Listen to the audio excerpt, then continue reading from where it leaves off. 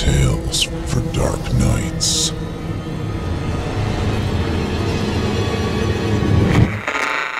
Want to make sure you never miss a Chilling Tales for Dark Nights video again? Be sure to subscribe and hit that bell to turn on notifications.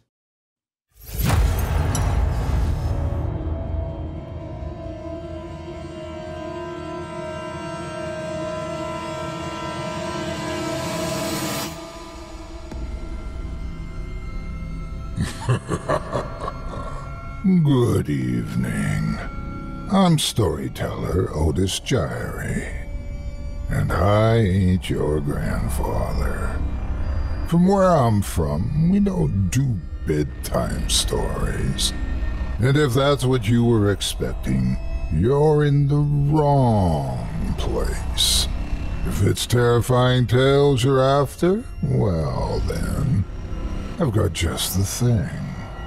Get comfortable, settle in, turn off the lights, if you dare. Your night is about to get a whole lot darker. Who needs sleep anyway?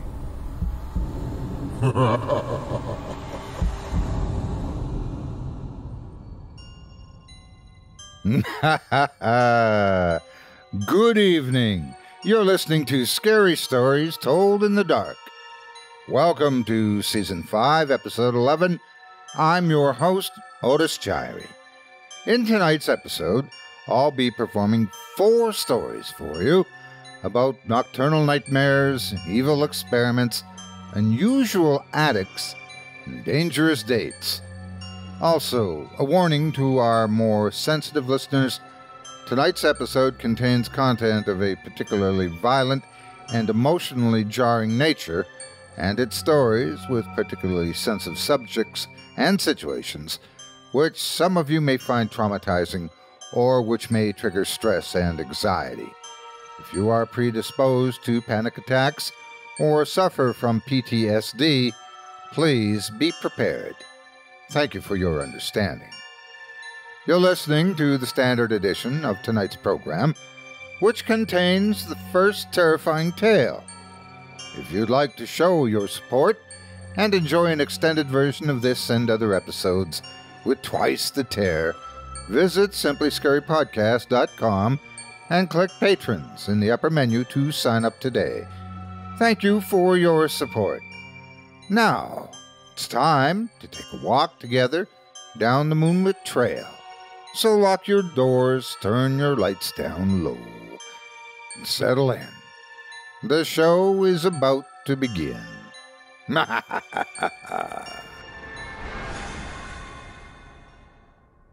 Our first tale tonight comes to us from an author who goes by the moniker StarlessandBibleBlack.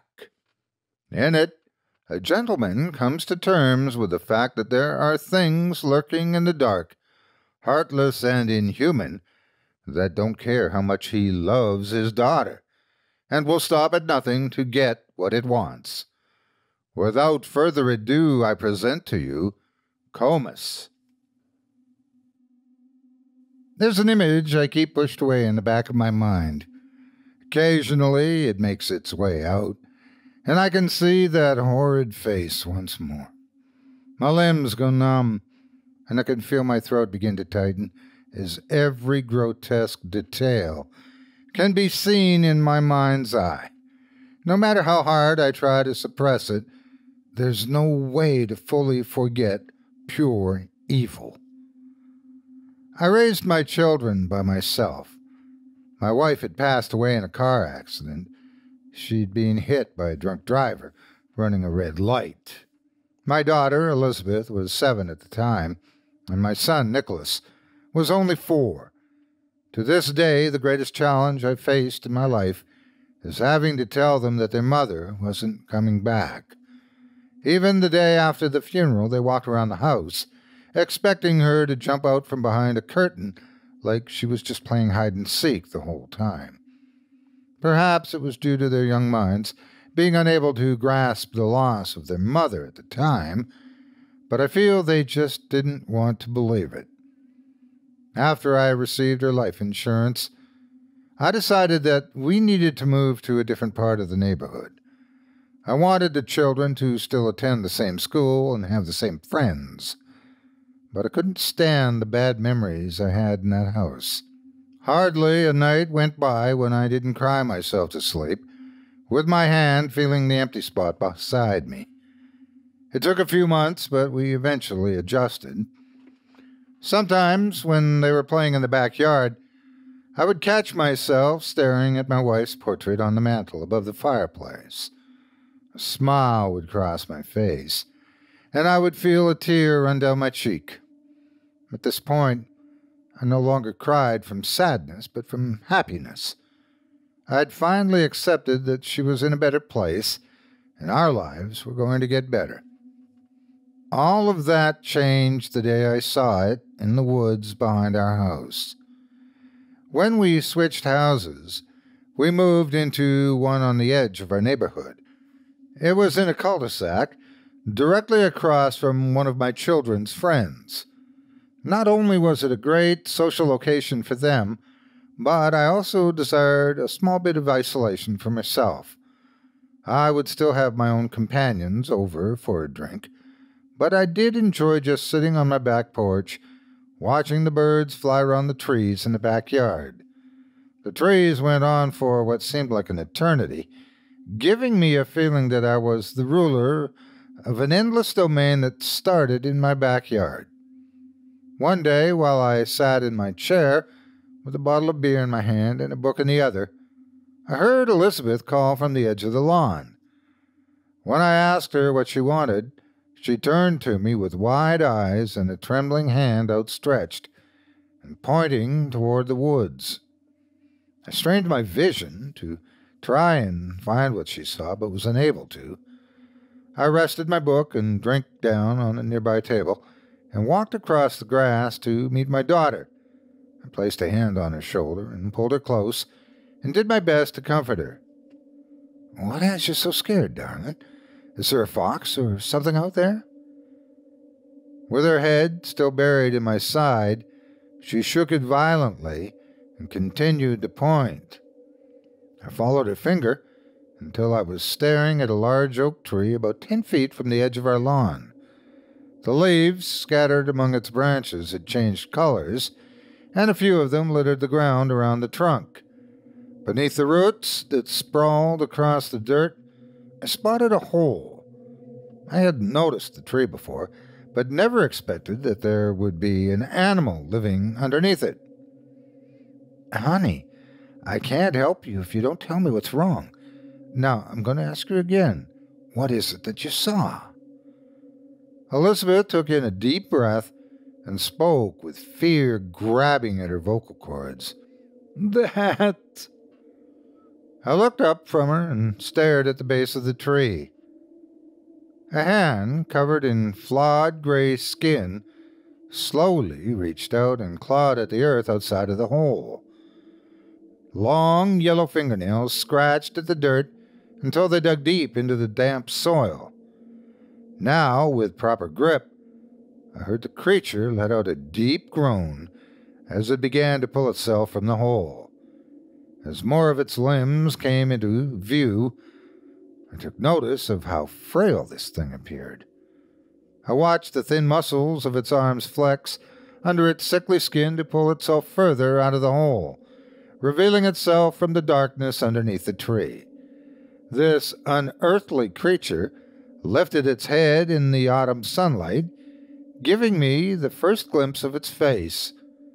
It had sunken eyes and cheeks, causing the skin to be pulled tightly against its skull.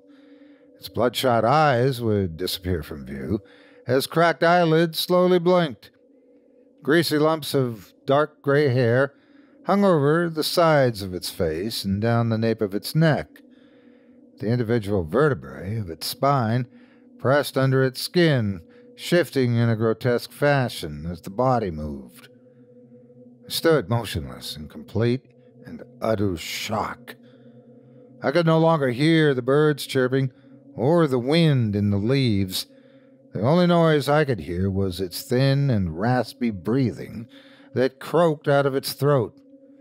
My daughter's hand had gripped my shirt and squeezed it tight. I could feel her shaking me as if she was trying to tell me something, but I couldn't hear her. My ears soon filled with the piercing shriek that erupted from deep inside this creature as more of its body became exposed in the sunlight. As it continued to scream, the body shook violently and limbs moved unnaturally. To this day, I'm not sure what made me grab my daughter and run, but I'm thankful that something finally made me move. Before I knew it, I was inside and had slammed the door shut.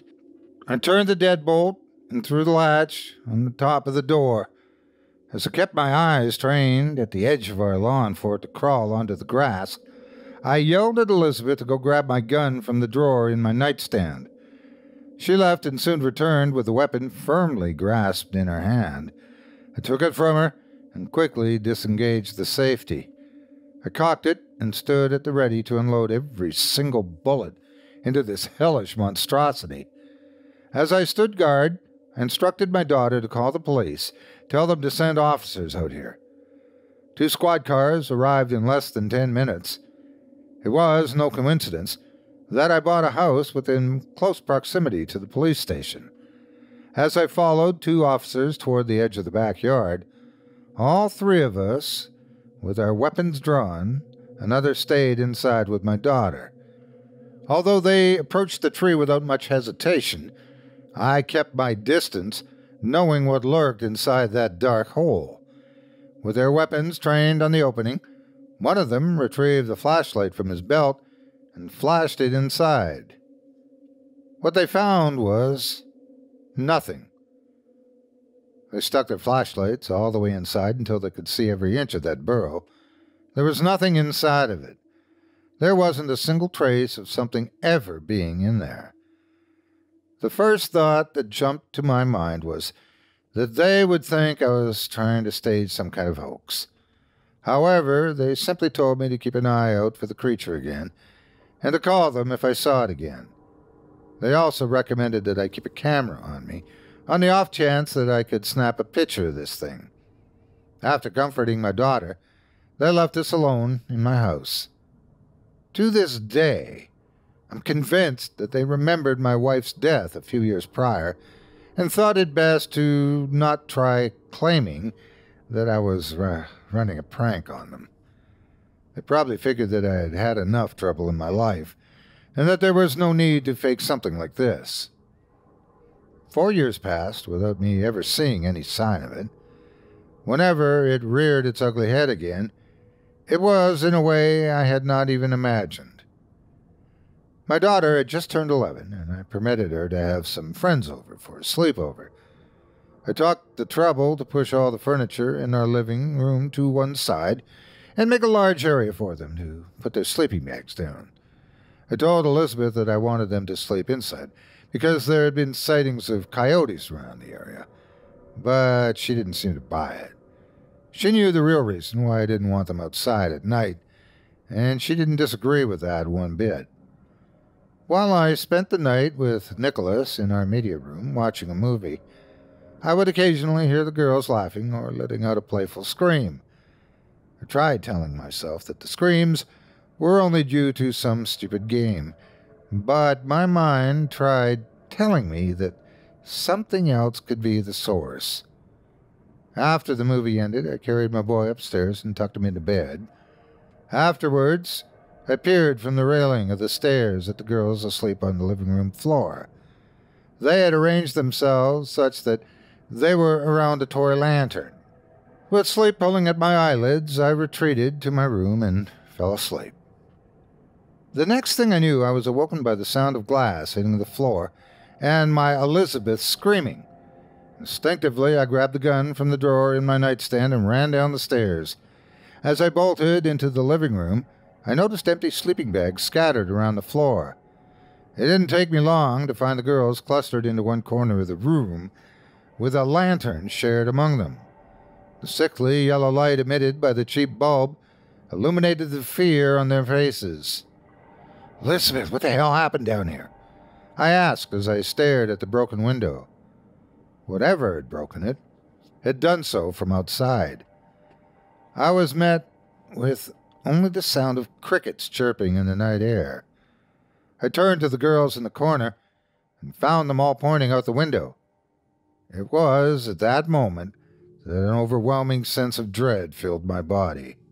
I felt the urge to vomit as my mind raced to the only conclusion. It had come back. I bolted to the back door and threw it open. As I ran out into the backyard, I yelled at the girls to call the police. My bare feet slammed onto the ground as I sprinted full force toward the forest at the edge of our lawn. By the time I reached the edge, the ankles of my sweatpants were soaked with dew. Cupping my hands around my mouth, I hollered my daughter's name. The only response I received was my pain-stricken voice echoing back at me. I took in a deep breath and prepared to call for her once more when I stopped. Crawling under a bush just a few feet away, I saw its face for the first time in years. In the milky glow of moonlight, it slowly clawed at the ground and pulled itself out from under the bush. With each small movement of its appendages, I could hear the cracking of joints and dry leaves scratching against its leathery skin. This thing had taken my daughter, and I wanted nothing more than to grab it by the neck, strangle it, and slowly feel the life leave its body. Well, the problem was that I couldn't. As much as I wanted to, I found myself unable to move. Compared to the burning hatred I had for this creature, my fear towered over that and kept my movement at bay. Slowly, its mouth opened to reveal pointed, stained teeth. It let out a heavy breath, causing the air around me to suddenly be filled with the horrid stench of rot and decay. As I pulled my shirt over my nose, it began to make a noise. It started as a guttural rumble from deep within the creature. Soon enough, it escaped into the air as a deep croak. This progressively became louder as the noise underwent a grotesque transformation into an ear-piercing shriek. I could feel my eardrums screaming for relief, causing me to throw my hands over my ears. This did little good, as the noise still managed to find its way into my head.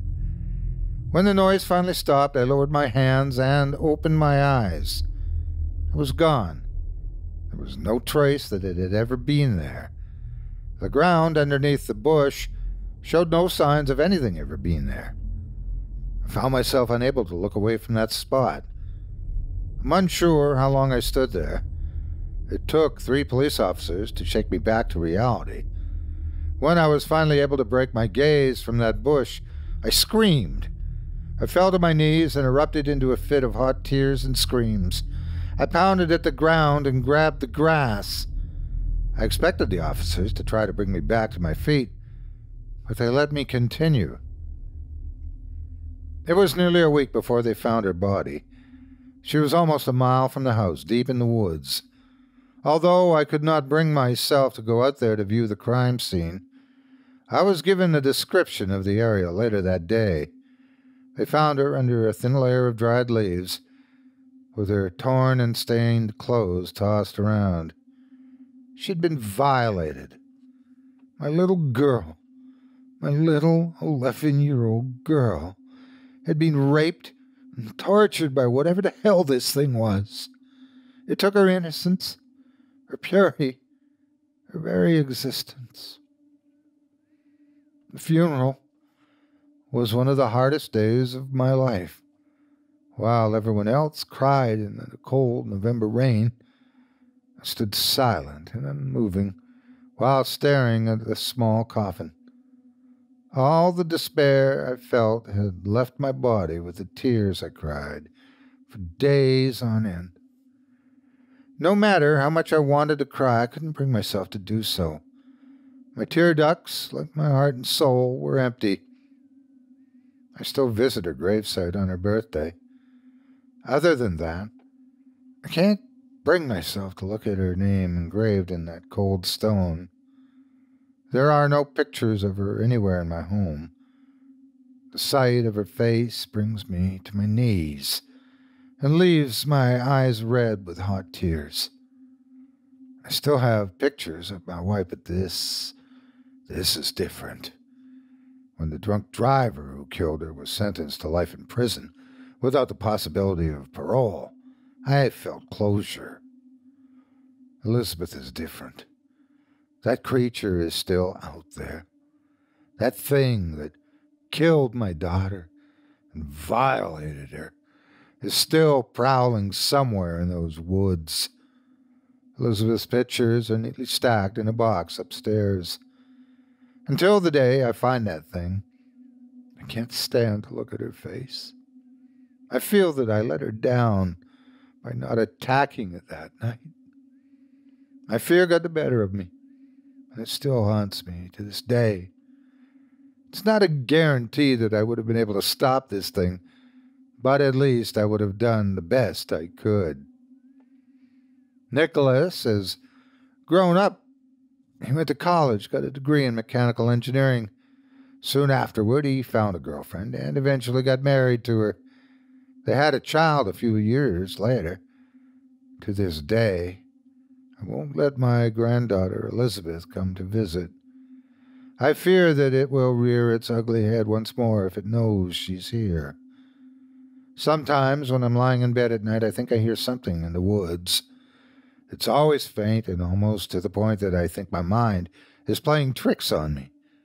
However, I'll listen closely and make out the words that this creature is uttering in its deep, raspy voice. Comus rape, Comus break. Sweet young virgins virtue take.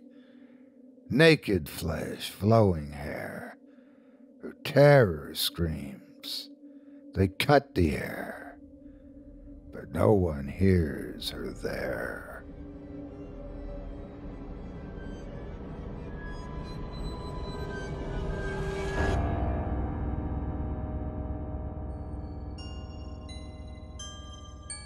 I hope you enjoyed Comus by author StarlessandBibleBlack, as performed by yours truly.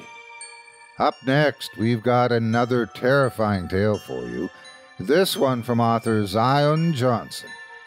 In it, we'll meet a gentleman who learns the hard way that in spite of a man's curiosity, some things in this world are better left undiscovered.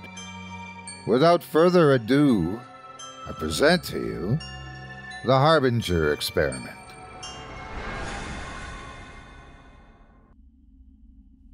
The world we live in is full of things we don't understand. Being the curious humans that we are, we naturally try and seek these things out. Doing so has led us to remarkable discoveries and inventions that we never could have imagined 100 years ago. We have defeated disease, built to the sky itself, and even created machines that could take us beyond the clouds and into the stars. If our ancestors could see us in what we've created, I'm sure many of them would see us as gods. Our innate curiosity and lust for knowledge has not always led us to greatness, however. True evil and darkness have also been uncovered in humanity's conquest of knowledge. And in the end, I fear this evil will be our doom. I do not say this from the standpoint of a great philosopher who has sat and simply pondered things either. No, I say this because I have seen it, experienced it. I was a part of it. The event I'm about to relay to you is true in its entirety. This I swear. I feel certain that this will fall on deaf ears, and many of you will believe this to be just another spooky story meant to give you cheap thrills. But I promise you that this is neither my intent nor my purpose. The purpose of this story is to simply warn you of what lurks beyond the veil of what we can see and understand, to show you what awaits us in the darkness, even if I myself don't understand it. What I'm about to tell you has happened, and I feel certain it will happen again. In 1971, a not-so-well-known scientist began preparation for an extremely secretive project known simply as the Harbinger experiment. I would like to keep the identity of the scientist a secret for personal reasons, so throughout this recounting, I will refer to him as Zimmerman. Zimmerman's background is unclear at best beyond 1971. All that is known about him before that time is that he had grown up somewhere in Maryland with a strange fascination of the occult and supernatural. This latter made him an outcast among his fellow scientists due to how scoffed upon the metaphysical was, and still is, at the time. Zimmerman's options concerning the otherworldly were not the sole cause for him being an outcast, though. It was his methods that made him widely unaccepted among his peers. Zimmerman was well known during this time for being ruthless and cold beyond measure. He never cared about the means. All that mattered to him was results. And if he predicted the results to be valuable enough, anything would be worth obtaining them. It was this insatiable and brutal lust for the truth that made him feared among those that knew of him, and the few that knew of him and did not fear him believed in him and followed him and his work closely. The word Harbinger itself has such a mysterious and intimidating taste to it. Maybe it's the way it rolls off our tongues, or maybe it's simply due to its association with the project. But the word always seems to carry a certain amount of doom with it, which would make sense. The word itself means to warn or forebode. I can't imagine Zimmerman's reasons for giving the experiment this title, but in retrospect, it fits perfectly. Zimmerman came to a select few, me being one of them. He told us he was working on something big, and that he needed people who could keep confidentiality and not spread idle gossip of his work. While he did not fully trust some of us, he did know that we were professionals and that for some reason or another we were all in dire need of employment. I had worked at the local clinic as a doctor, but I was caught stealing medication and was promptly fired. This left a very dark mark on my resume, so work was hard to find. I also was a native to Alaska and lived near where the experiment would take place, so I guess you could say I was a convenient choice. As you can imagine, I jumped at the opportunity. It was hard not to when I saw the payout. 15 of us were hired in total. Some were colleagues of his that had been working with him for a while. Some were maintenance workers, and a few were hired as private security. I was the only medical professional to be hired. It is still a wonder to me how he even attained the funds necessary for the experiment. I would not be wholly surprised if his financing was not entirely legal. But, legal or not, I needed the money and he was paying. Looking back, it's a decision I have come to regret. After Zimmerman obtained his money, he used it to buy a relatively large plot of land deep in the frozen wilderness of Alaska. And upon that piece of land, Zimmerman built a concrete structure, not dissimilar to a bunker, in fact, the sole difference being that its goal was to keep any potential damage contained within the structure rather than keeping it out, as he put it. Most of the structure dug underneath the earth, which had the effect of making the underground complex seem so much smaller than it really was from the outside, as would be expected. There was only one way of entering and leaving the underground structure, and it was via a ladder that led from a small, unassuming concrete building on the surface, which I will refer to from now on as the entrance building for convenience, to the network below. After everyone had gone to bed that night, the hatch that contained the ladder would be sealed off with a very large and thick metal lid. Zimmerman was very strict about this. Located not too far away from the entrance building was a series of wooden cabins that would serve as the sleeping quarters for the staff Zimmerman had hired.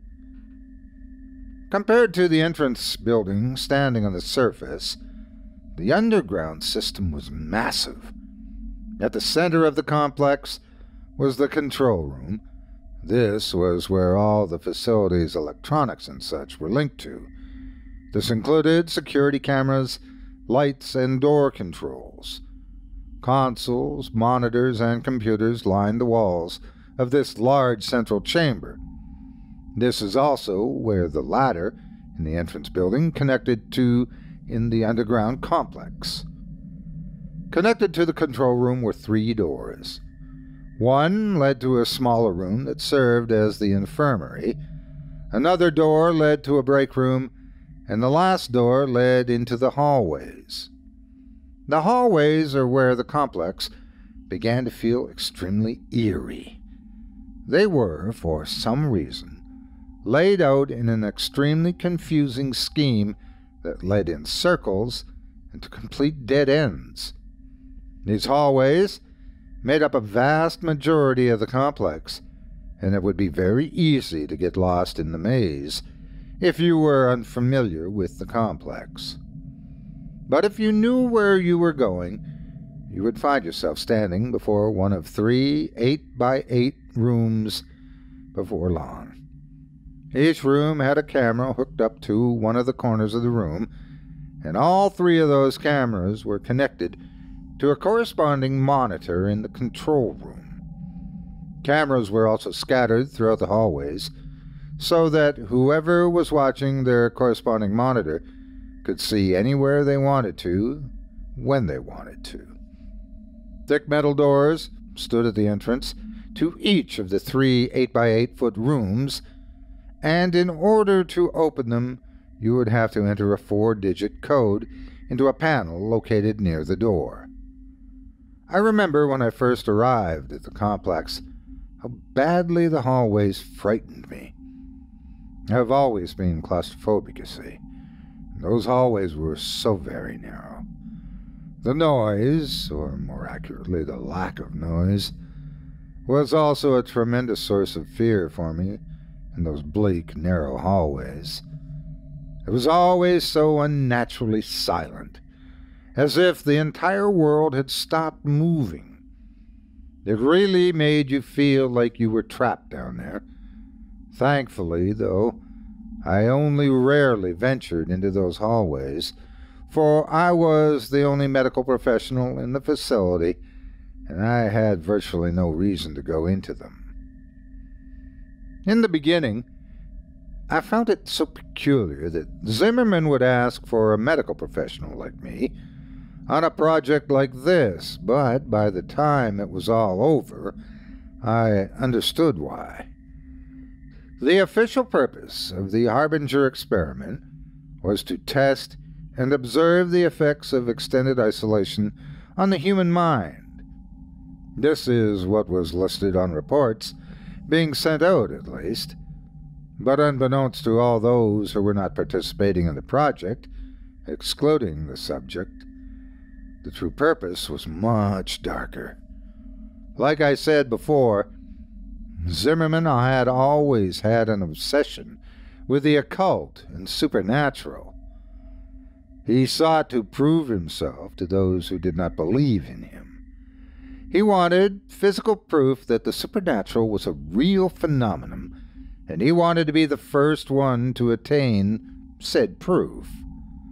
The true purpose of the Harbinger experiment was to find proof of the metaphysical, a world we could not see. The thought of doing this was naturally a tad bit daunting and even scary, but it was Zimmerman's method of doing so that was truly terrifying. Zimmerman believed that he would be able to open a portal between worlds momentarily, allowing 3 random entities to cross over to our world, and each one of these beings would be trapped within one of 3 rooms. Zimmerman had the theory that any entity would try and latch on to the nearest living thing that had the capacity for it. He wanted to use this technique to trap a spirit in a physical form by allowing it to enter a living being that had been injected with a compound mixture of Zimmerman's creation. In theory, this compound would keep the entity from simply leaving whatever it was attached to. The only way it would be able to leave a host who had been injected with the compound was through death. According to Zimmerman, the host would have to be something living, with a will strong enough to survive the possession. And there is only one known species that possess the amount of will required for this: humans. Zimmerman had also done something to ensure that the entities would only enter the 3 rooms, and that there would only be 1 entity in each room, though I cannot say I know exactly what he did. In fact, I know next to nothing when it comes to how Zimmerman managed to do what he did. He liked to keep his methodology a secret to his most trusted colleagues, most likely due to his paranoia that someone would steal his ideas and take credit for the success of said ideas. If I had known that this was the true purpose before I signed up, I may have reconsidered. But Zimmerman decided not to tell us until we were all gathered at his fortress. Even if any of us wanted to leave, I doubt we would have been able to do so. The security team Zimmerman had hired was loyal to him and the payout. It is not likely that Zimmerman had given them the order to allow anyone to leave. There were 3 different subjects included in the experiment. All were native to Alaska, and each one was lured into the project under the belief that they would be participating in a harmless study of the effect of isolation on the human mind, as I mentioned before. Which is why none of the subjects objected when they realized that they would be confined to one of the 3 rooms that I mentioned earlier. The first subject was a young man. He was apparently out of work and desperately needed the money that had been offered for participating in the study. The second was a woman. By looking at her, I could tell she was an addict of some sort. The third and final subject was an older man, a drifter, if I had to guess. One thing that they all had in common was that none of them had any family or friends left. In short, no one would miss them, which is why they were chosen for this project. I'm so sorry. I wish I could supply more information about the subjects, but all of this has been drawn from memory, and I was given little information on the 3 to begin with. The experiment did not officially begin until 1987, 16 years after its original announcement. I was eager to begin, so I packed up and headed out to the complex as soon as I could. I arrived at the compound a week before the subjects had even signed up, and a whole month before the project even began. I was not the first to arrive by any means. When I got there, Zimmerman, his colleagues, and the security team had already arrived. I suppose you could say I was among the people Zimmerman did not trust to arrive first. Everyone had arrived about a week before the experiment began. There was a noticeable rift between those who were there simply for the money, like me, and those who were followers of Zimmerman. On October 15th, 1987, all the preparations were in place. The subjects had been sealed in their rooms. The cameras, lights, and speakers were fully operational, and all the staff members had settled in. The time had come for the experiment to officially begin. Zimmerman asked everyone to report to the control room around 9 p.m. to witness the beginning of the experiment. He wanted everyone to be present when he proved that all his theories had been correct and that he was not just a madman. He wanted us all to see the fruits of his labor. When everyone had finally gathered in the large control room, Zimmerman turned to us and simply said, "Observe." He then turned his back to us, leaned into the microphone that would project his voice through the 3 rooms, and then he began chanting in a strange language that I feel certain no one but Zimmerman could understand. We all observed the 3 large monitors on the wall, silently waiting for something to happen. The subjects all stood in their room, dumbstruck by Zimmerman's chanting, staring at the monitors with confused expressions on their faces. After about 5 minutes, I felt something awful. I cannot explain what exactly it was, but a horrible feeling of dread washed over me, riddling me with fear. It was then that the ground actually began to shake suddenly, and the lights began to flicker. Zimmerman continued chanting into the microphone as if nothing was off or wrong, while the subjects began dashing around their rooms, screaming for help. Then suddenly the ground stopped shaking, and the monitor's images turned into static. The air began to become very heavy as we all stared at the monitors, waiting for them to regain their image and show us what was happening or what had happened in those 3 rooms. For a while all was silent, but then there was screaming. The screams of a woman going through unbearable pain, and terror began to echo through the compound. The similar screams of men began to coincide with the woman's terrified screams, and together they mixed into an awful symphony of pain and fear that beat mercilessly into our ears. Those of us who were here for the money began to give each other scared looks, while those loyal to Zimmerman seemed completely unfazed. We wanted to leave and never come back to this awful place, but we all knew deep down that Zimmerman would never allow that to happen. We were here for the long haul. There was no escape. It was 10:13 p.m. when the screaming finally stopped. The monitors had yet to reveal to us what had occurred in those 3 rooms.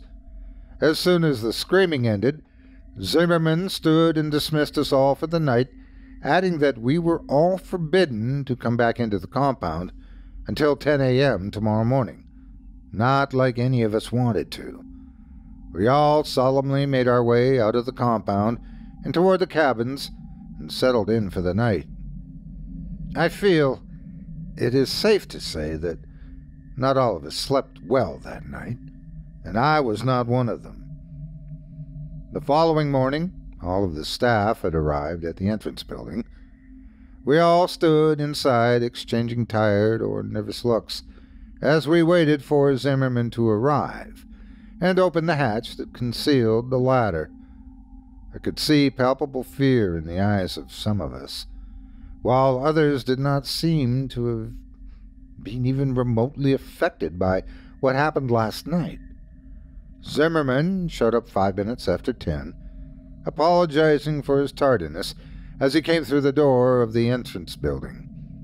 He opened the hatch and, without any hesitation, began descending the ladder downwards into the black abyss.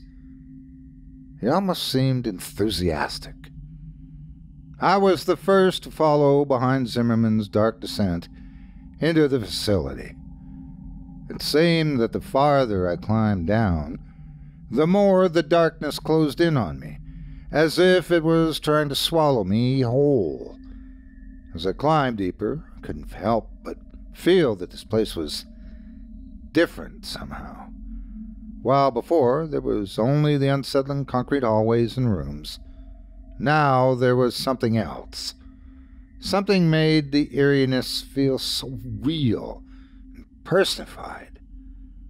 I felt like a horrible and gruesome scene awaited us down there, but I continued climbing downward, despite my fear and my hesitation. This was no longer just a spooky bunker. There was darkness and malevolence in the air. A true evil now lived here, and I could feel it. We all could. I finally felt my foot touch ground and let out a silent sigh of relief to be on solid ground. Almost as if on cue, the light bulbs came alive, dousing the room in their warm and welcome light. Zimmerman must have turned on the power, I thought. I allowed myself to take a couple of seconds to examine the control room. It was exactly as we had left it last night, for which I gave a silent and thankful prayer. It was almost as if nothing unusual had ever happened.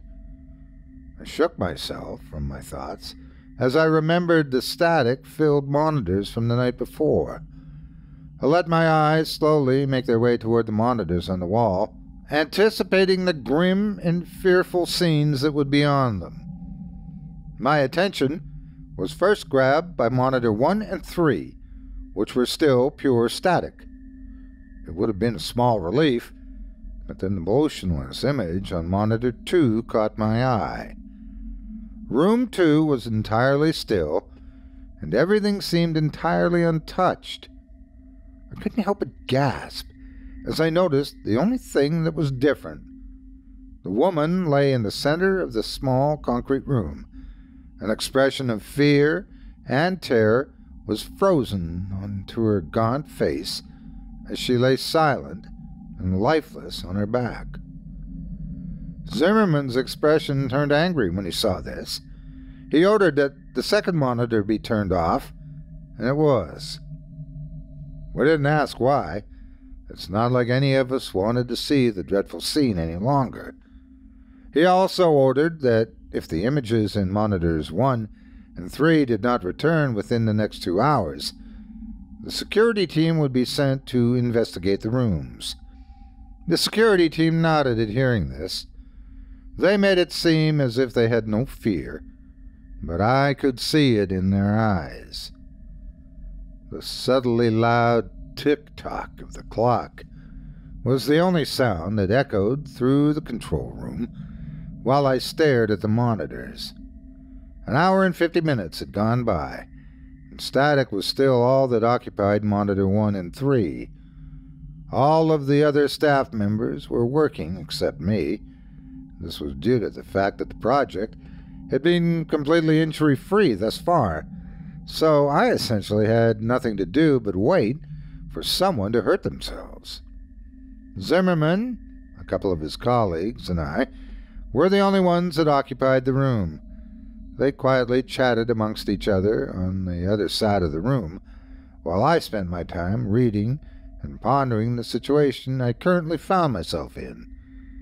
I had clearly made a mistake coming here. The corpse lying in room 2 was evidence enough of this. God only knew what awaited us in rooms 1 and 3. My thoughts were soon interrupted as monitor 3's image returned. The clear image now displayed on the screen made everyone's eyes noticeably widen. What was displayed on the monitor was horrifying. A humanoid thing stood in the center of the room, staring directly at the camera, unmoving.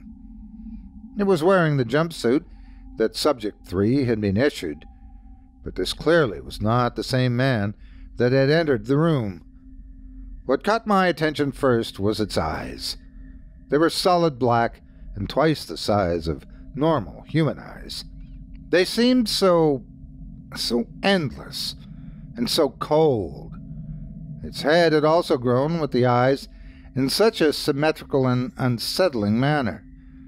The being also shed all of the hair it once had, and even from the monitor I could see how unnaturally smooth and clear its skin was. It had also seemingly grown in height and stature, which could be seen in the fact that the jumpsuit was obviously far too small for his wear. The limbs had grown especially long. Its arms hung almost as low as the creature's knees. What we were looking at was in no way the same man we had sent inside. Fear. Fear was all I felt as I continued to stare into the monitor at the thing in the room.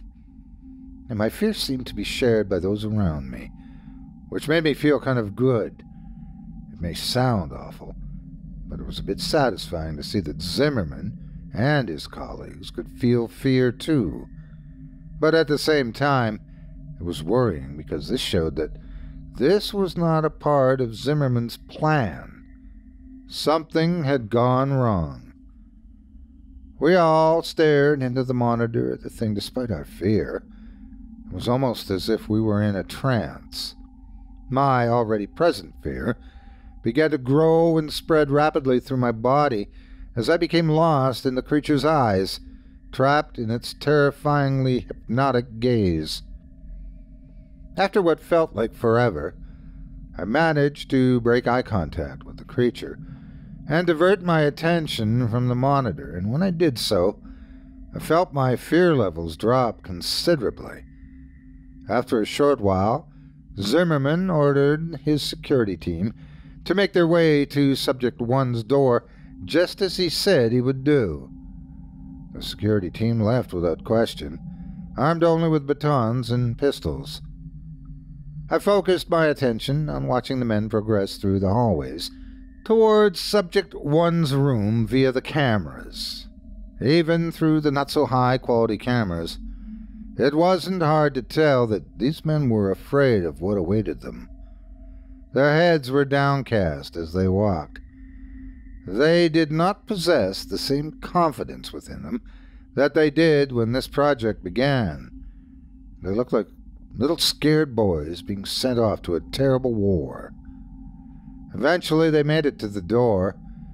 We had perfect vision of them and the door via the hallway camera. One of them said something through one of their walkie-talkies and made a motion toward the camera. In response, one of Zimmerman's colleagues buzzed the door open. The men already had their pistols out by the time the button was pushed. Slowly, the door began to open. We all watched eagerly as the men began to approach the door, guns aimed inside. Suddenly, and without warning, there was a loud shriek, and as something bounded out of the room at the men, the monitor turned into static. Immediately, we could hear screaming echoing down the hallways, followed shortly after by the distinct sound of gunshots. We could do nothing but wait. After a couple of minutes, the screaming and gunshots stopped. We all waited and prayed, hoping that whatever bounded at them from the room would not be the one to return to the control room. After a couple more minutes, 3 of the men came back, carrying with them the corpse of the 4th. He had massive cuts covering his chest, and his face was shredded. You couldn't even tell who he was anymore, or even that he was human. I was used to gore, being a doctor and all, so I felt somewhat unfazed by the mass of shredded flesh and bloodied meat they carried with them. but many of the others went pale and vomited. The security team all wore emotionless expressions and eyes filled with terror. One of the men finally looked up at us. He stared at us for a while with those wide eyes of his. "It's dead," he finally managed to mutter in a shaken and scared voice. A couple hours went by. The dead man's name was Frank. He was buried outside in the cold Alaskan ground. 2 of the men were unharmed, physically at least. The third was alive, but only barely. His body was covered in bloody slashes, and one of his eyes had been gouged out. I managed to stabilize him, but only just. The other 2 men vaguely explained what happened. Apparently, Subject 1 leaped out at Frank after the door had opened, only it wasn't really Subject 1 anymore. According to them, it had a hideously contorted face and long, sharp claws. They claimed to have shot it over a dozen times before it fell dead, and then they emptied another dozen bullets just to make sure it was really dead.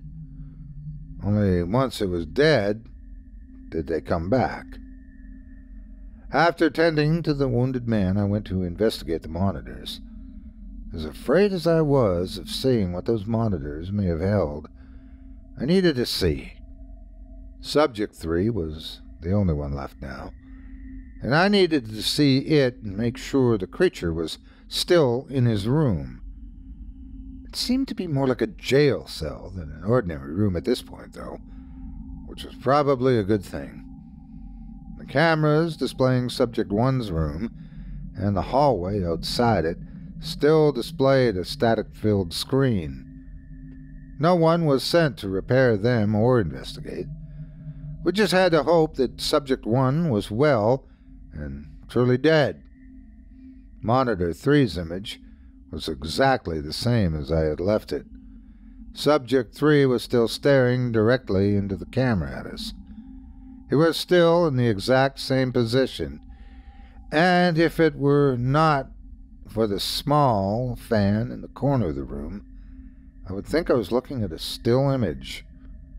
In a way, I felt relief at seeing this. Relief that he was still in his room and had not escaped while no one was looking. After everything quieted down, I noticed something especially unusual. There was a strange sound emanating from somewhere. At first, it was barely noticeable. The only reason I heard it was because of how extremely quiet it was in the infirmary. But as time went by, it slowly began to increase in volume. After about an hour, it was loud enough that everyone else could hear it too. And after a couple more hours, its volume had increased so much we could determine what the noise was. It was a song. One of the staff members identified it as "Living in the Sunlight" by Tiny Tim. Apparently his father loved the song and listened to it frequently. The song seemed to be on a loop and kept replaying itself. Although we were able to identify the noise, we remained unable to identify its source. We knew that it wasn't coming from the speakers because we had turned them off. It seemed to be emanating from the walls themselves. More time ticked by as we all began to become increasingly agitated by the song. I spent most of my time in the infirmary attending to Frank or in the control room. Fear hung in the air, and the presence of unmistakable darkness and evil was no doubt its source. Subject 3 still had not moved.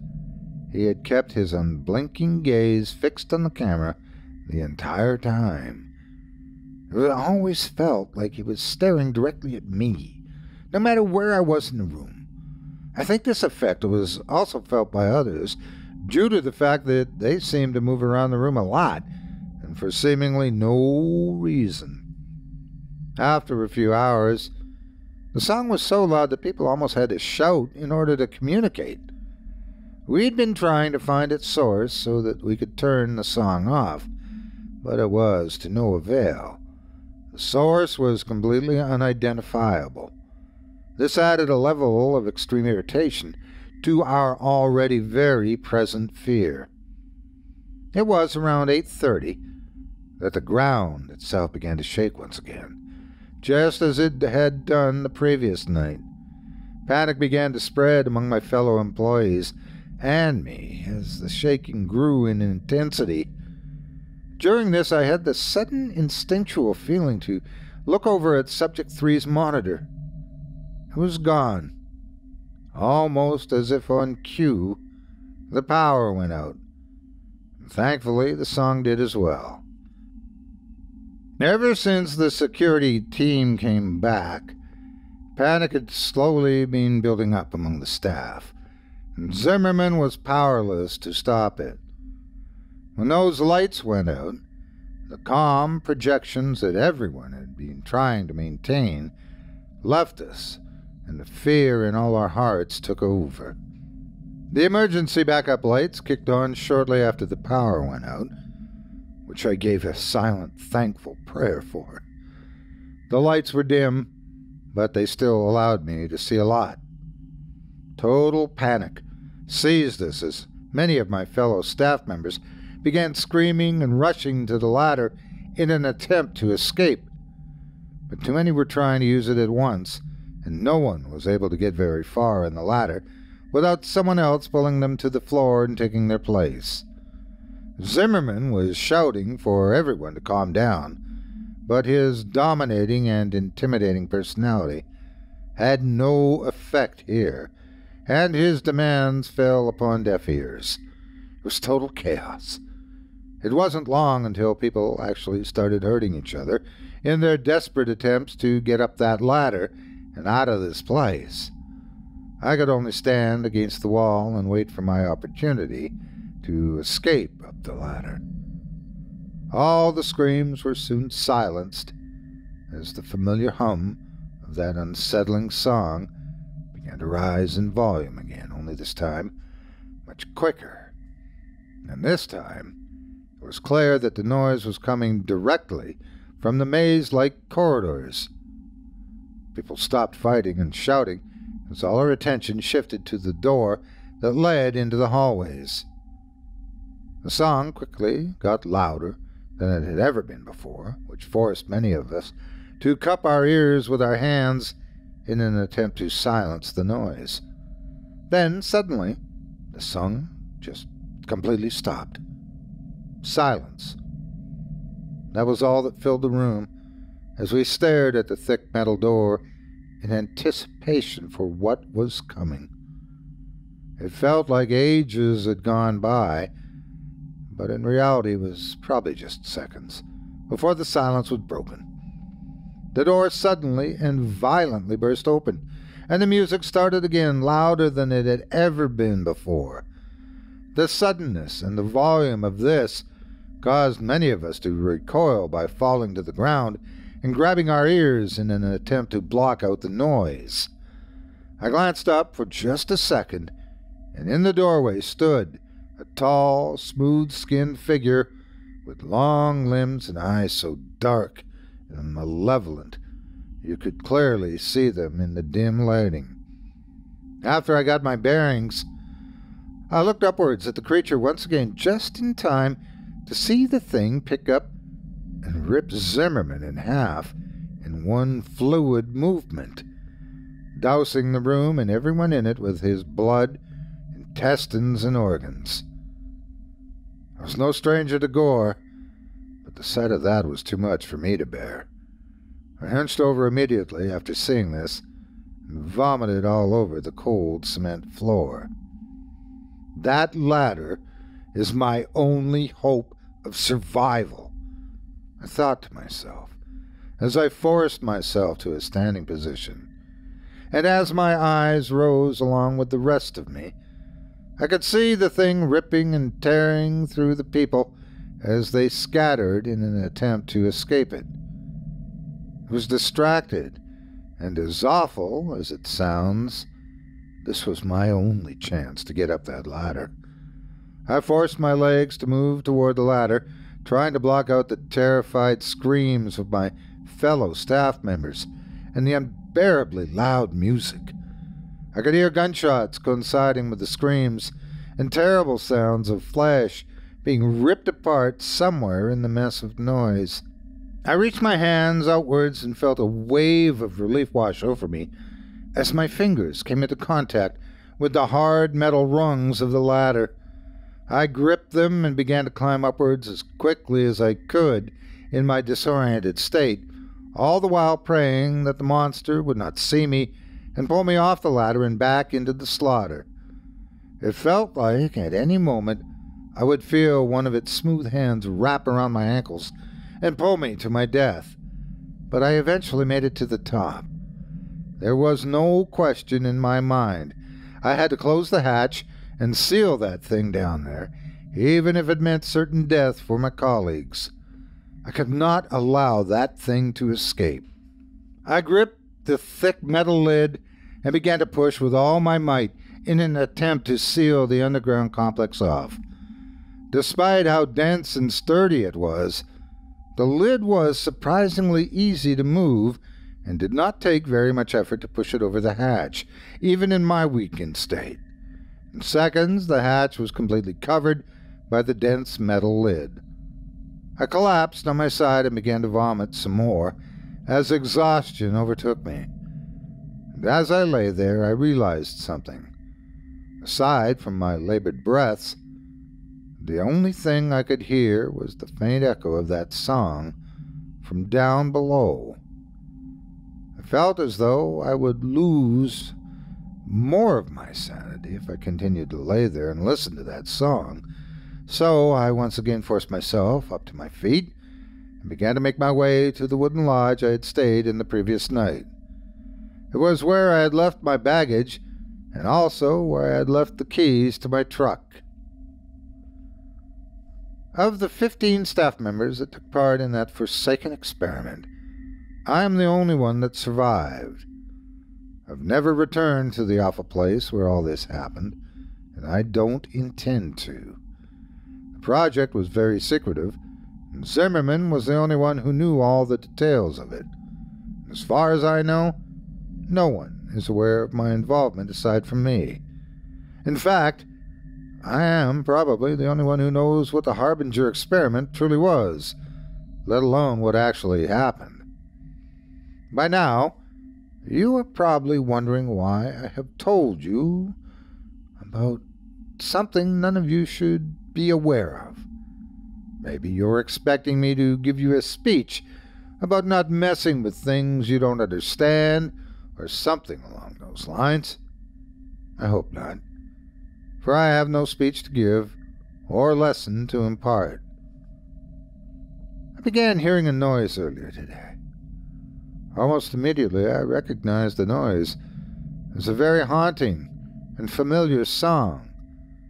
I didn't even try to trace it to its source. I knew it would be pointless.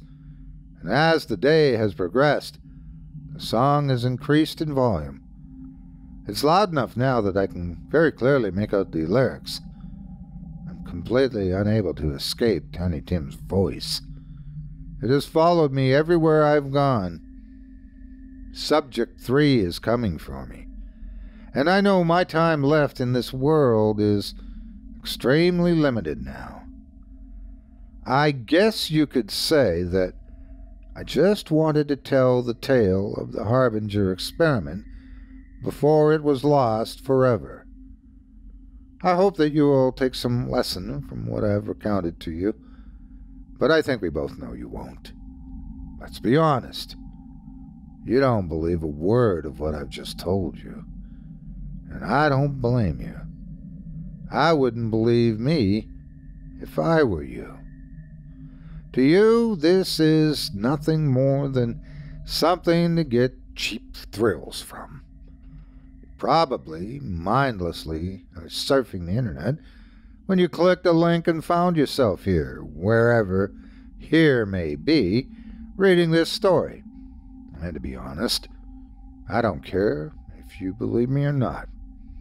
Even if you do, it probably won't stop you from trying to uncover the truth of a darkness that few of us have ever seen. It certainly never stopped Zimmerman. If you want a lesson, look at what happened to him when he went seeking the truth. I pray that none of you will ever discover this truth. I pray that none of you ever have to see the evil I have seen. I hope you all get to live in ignorance of what lies beyond the veil of what we can understand. It's here now. I can feel its black eyes burning into me, just as I could all those years ago. I am as much to blame as Zimmerman is for the monstrosity that is now free to roam the world, even if I was not the one to create it. I'm sorry. Please forgive me.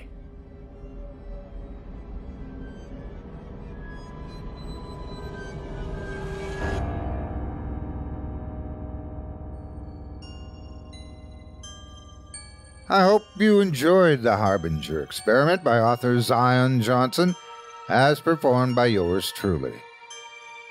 I'd like to personally thank you for joining me for this episode of Scary Stories Told in the Dark.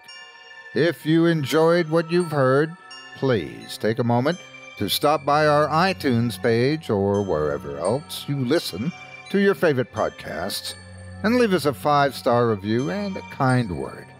It makes a huge difference and would mean a lot to us. If you'd like to hear a premium extended edition of tonight's and all of our other episodes featuring Twice the Terror, visit simplyscarypodcast.com today and click the Patrons link in the menu at the top of the screen. You'll find yourself at chillingtalesfordarknights.com, where you can purchase season passes for this podcast and our other quality storytelling programs.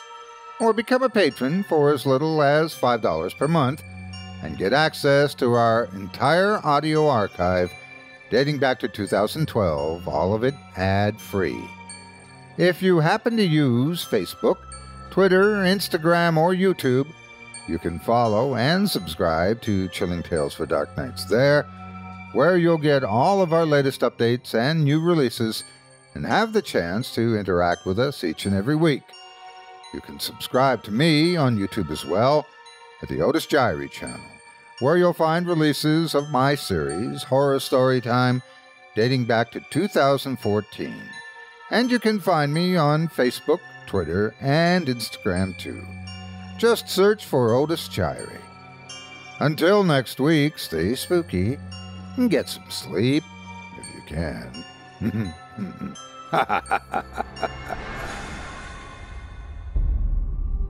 Thanks for listening. You've been listening to Scary Stories Told in the Dark, a production of Chilling Entertainment and the creative team at Chilling Tales for Dark Nights, and a proud member of the Simply Scary Podcasts network. Visit simplyscarypodcast.com today to learn more about our network and our other amazing storytelling programs. Tonight's program was hosted, and its featured stories performed by yours truly, Otis Jiry. Selected stories have been adapted with the kind permission of their respective authors.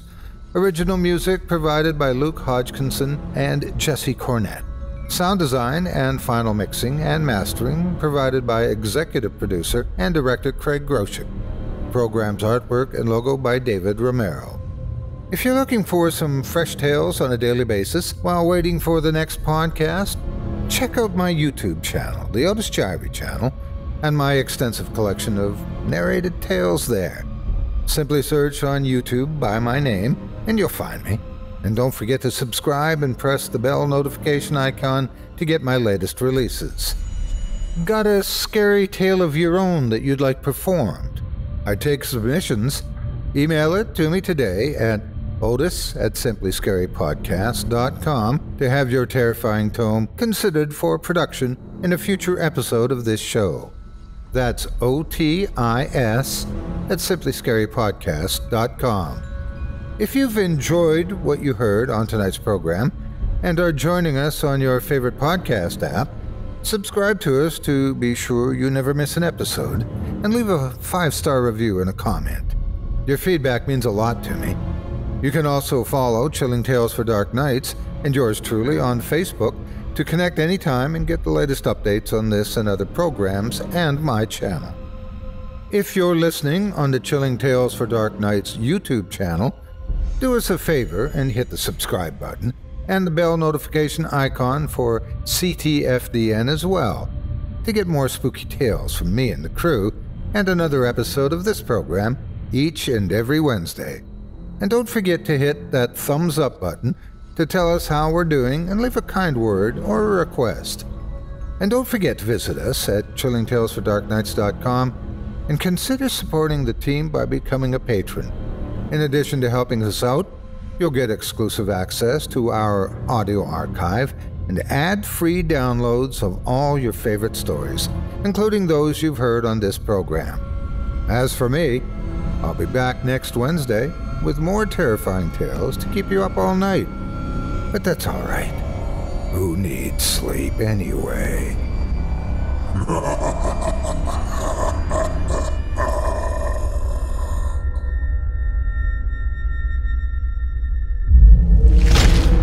Chilling Tales for Dark Nights.